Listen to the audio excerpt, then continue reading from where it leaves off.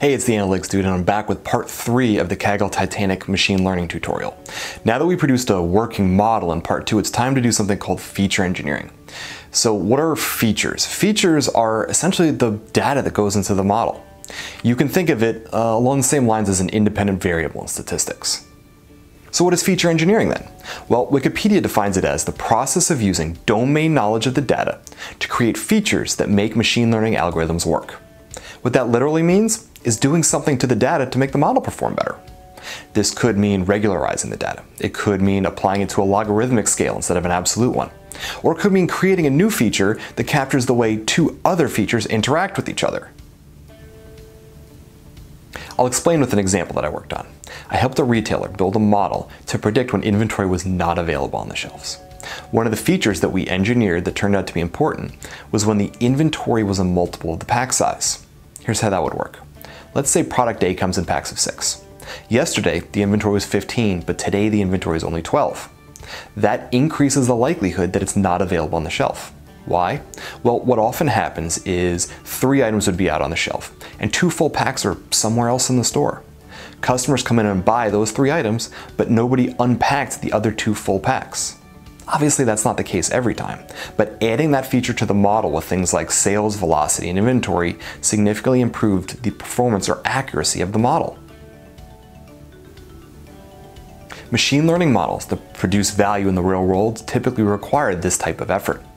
Stanford professor and machine learning guru Andrew Ng is quoted as saying, "Coming up with features is difficult, time-consuming, and requires expert knowledge.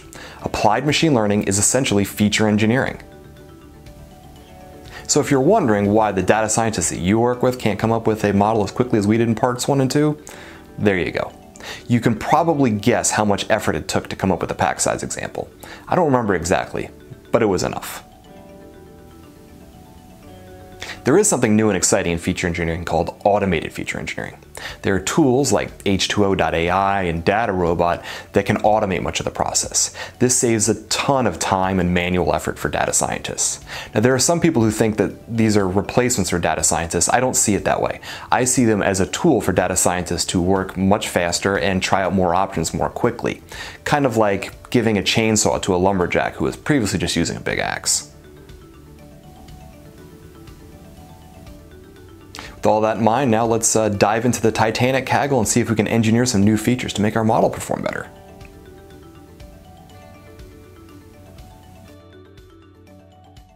So my first idea for feature engineering is to group the ages. Now, the way that our ages are right now is every single age is a string, meaning every single age is its own thing. So the model sees a 26-year-old is different from a 27-year-old, is different from a 28-year-old, when in reality, I mean, we should probably consider them all adults. There's not any real reason why a 26-year-old and a 28-year-old's survival chances should be different, but a 28-year-old and an 8-year-old, okay, there's differences there. You got a grown-up versus a child. Somebody might be caring for it, women and children first, whatever. So what we're going to do is we're actually going to make groups of the ages. I'm going to call them age brackets, and we're going to use that to replace the age itself in the model. So the way you have to do that is with something called the rule engine. And this is the first part of KNIME that I don't really consider super beginner friendly. So get rid of that node right there. We got to connect that in there. And so our rule engine, what we have to do is, so you have to actually physically write the statements in here. And so we're going to make our age brackets. So age, when it's less than 3, then you use this equal arrow, kind of like that. And we're going to say that is an infant. Double click age again. And whoops, shift, less than 12. And then, oops, you got to capitalize true, which is basically just setting the default to other. All right, and now this part we're here, so we can either replace a column, meaning one of the columns are just going to get replaced with whatever this is, but I don't want to do that. I want to create a new column, and I'm going to call it age bracket as I previously said. So let's run that and see what happens. Got the output here, should have, there you go, a new column called age bracket, and those are all filled in with people just going to give a quick scan, make sure there's nothing missing. Bigger, more complex data, I'd use a group by node to do that, but quick scan, everything worked. The numbers are continuous.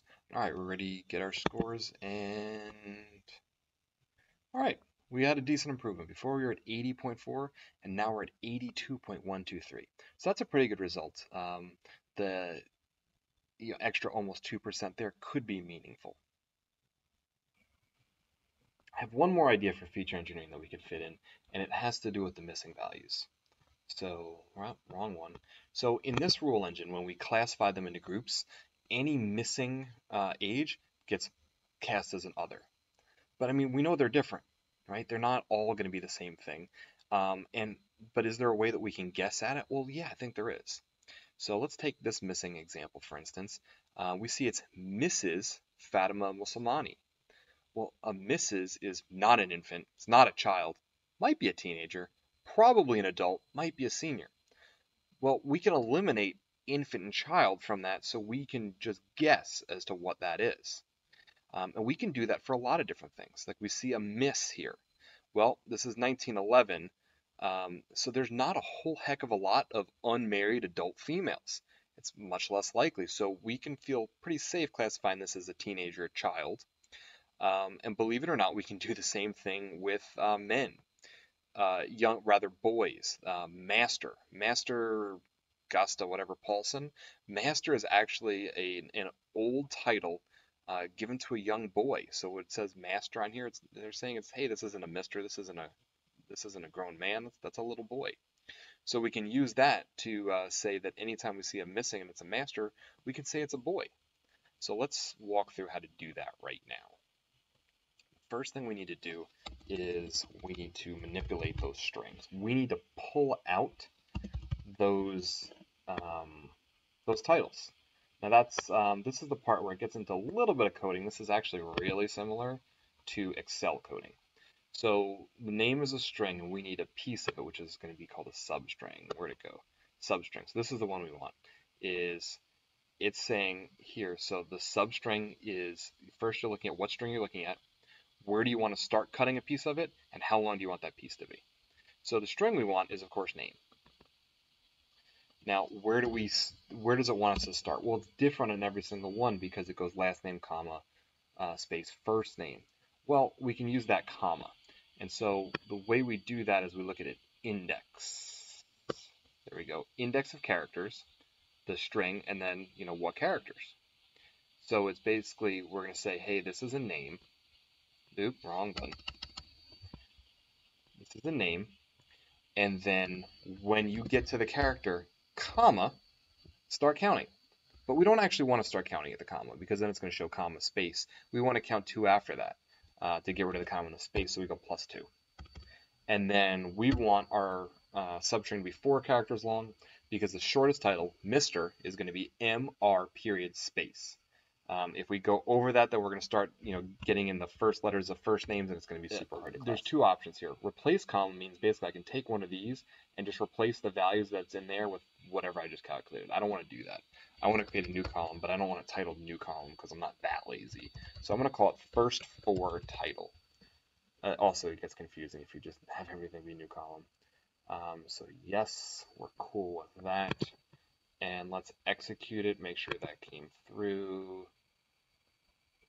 All right, perfect. We get a string, first for title, Mr., and it doesn't look like we have any extraneous letters. That's great. So then the next thing we need to do is we need to use those things to produce an age group. And so we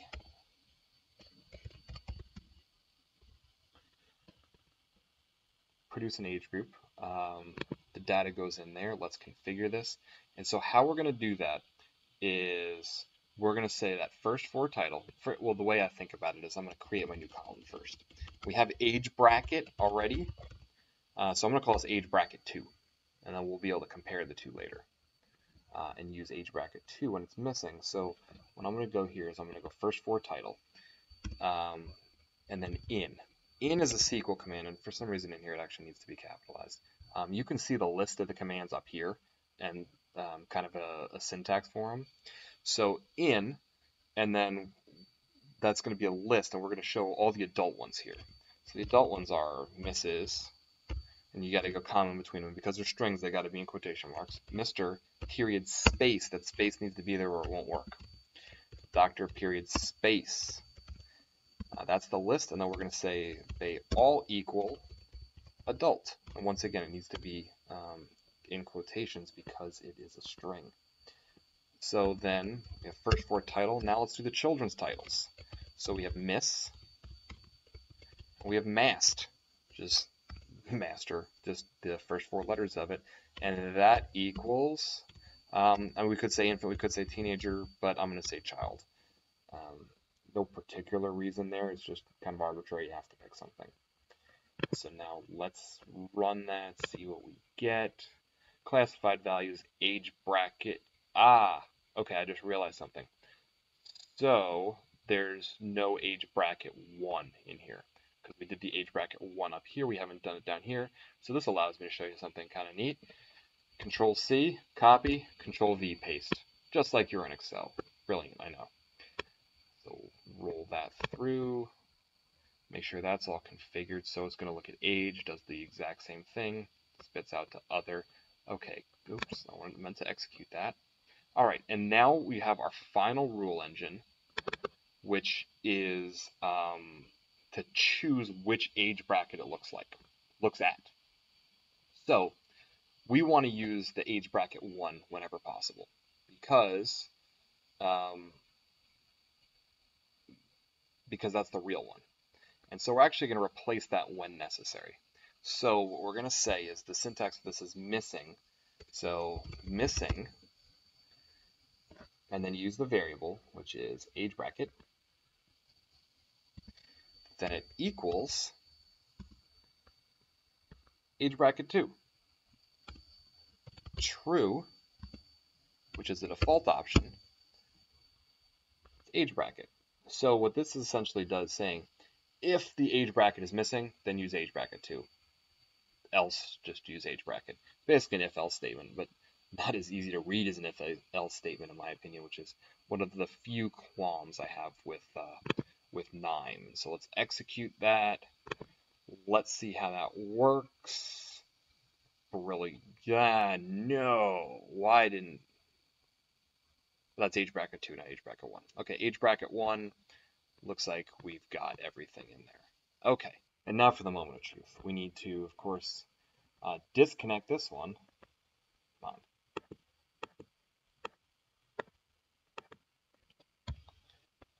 And instead connect our new stuff to the exact same model. And remember, it was, I think, 82% last time. Let's see how it does when we roll through it again. Boom. It got worse.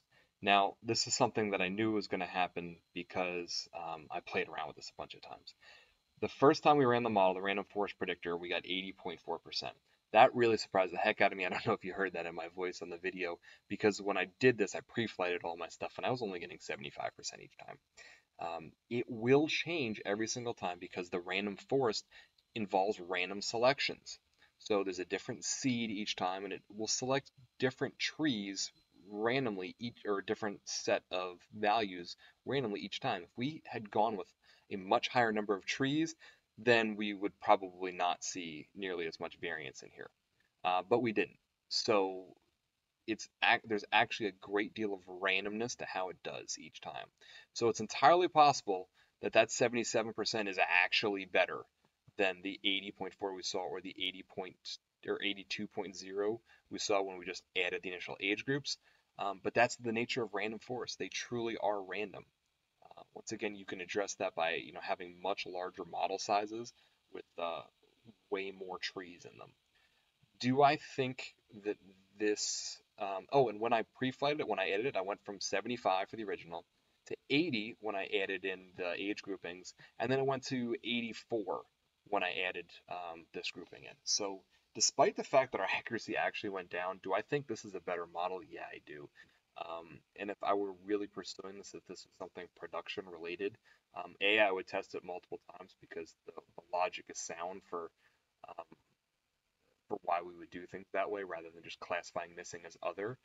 And I would make the model larger. And that's it for this tutorial. So we've imported and cleaned data. we've built a model that works, and then we've engineered features to make it work better. All in all, we got to 82% accuracy on predicting survivors. That's pretty good. I'm happy with that. Did you learn something from this? Please comment below and tell me what you learned. Here's what I hope you learned or what you realized. I hope you realized that KNIME is easy enough to use, accessible, and extremely powerful. I hope you realize that data science is a combination of math, programming, and domain or business knowledge.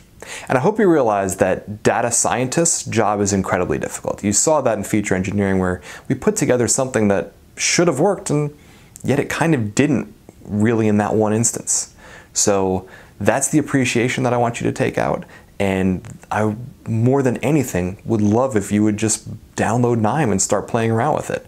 If you have questions, ask me. Post them on the KNIME forums, or just look up other YouTube videos on this.